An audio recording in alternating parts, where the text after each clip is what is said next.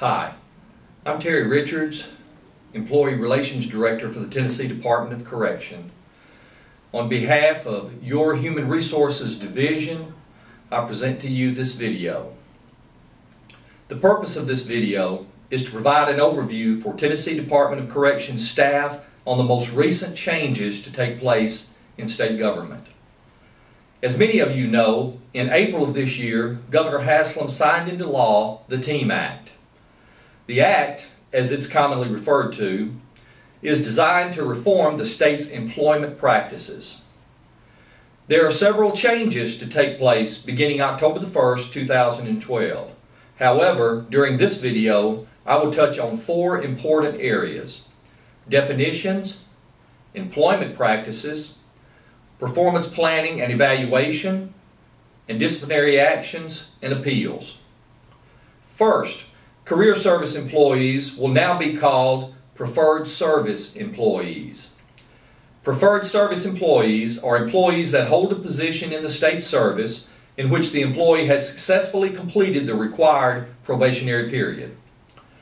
Second, probationary periods will now be at least 12 months. Employees currently on probation will not be affected by the longer probationary period. The Act creates a new hiring system that requires agencies to define minimum qualifications and specifically identify the knowledge, skills, abilities, and competencies, KSACs, required for each position. Employees wishing to resign in good standing must submit a written 10-day notice of resignation to include the reason or reasons for the resignation. Third are changes to the job performance planning and evaluation process. The Act overhauls the performance evaluation system to provide for performance standards and expected outcomes that are specific, measurable, achievable, relevant, and time-sensitive, also known as SMART goals. All employees in the state service shall be evaluated to include a job performance plan, 2 periodic reviews or interim reviews, and an annual performance evaluation. Performance evaluations can be used to determine salary increases and decreases, make or deny promotions, determine if an employee should be a candidate for demotion, separation, dismissal, or reduction in force. Fourth, let's look at the changes to disciplinary actions and appeals. A preferred employee may contest a written warning by submitting a request to the appointing authority within 14 days from the receipt of the written warning. Written warnings are possibly expunged from an employee's file after 2 years if 1. The employee has had no further disciplinary actions with respect to the same area of performance, conduct, and discipline, and 2. The employee submits a written request to have the warning removed.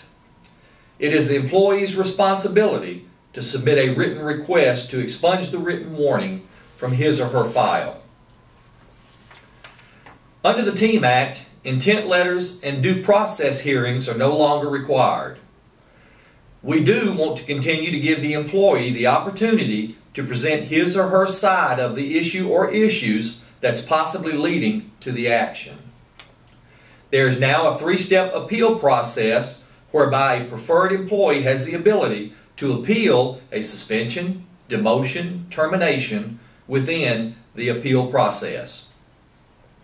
Step 1 of the appeals process is to the agency's appointing authority or commissioner and is an informal face-to-face meeting with the employee, appointing authority or designee, and the supervisor. If the employee is not satisfied with the decision rendered at Step 1, the employee may appeal to Step 2. Step 2 is a review by the Commissioner of the Department of Human Resources. If the employee or the agency is not satisfied with the decision rendered at Step 2, either can appeal to Step 3. The deal is sealed at Step 3. Step 3 is heard by the Board of Appeals. The board will hear all matters of fact and issue and will give a ruling from the bench. Again, the purpose of this video is to give you a short overview on some of the changes that are to take place October the 1st, 2012. We encourage each of you to read the entire Act and updated policies. This information, along with the appeal forms, can be found on the Department of Human Resources website at www.ten.gov/DOHR.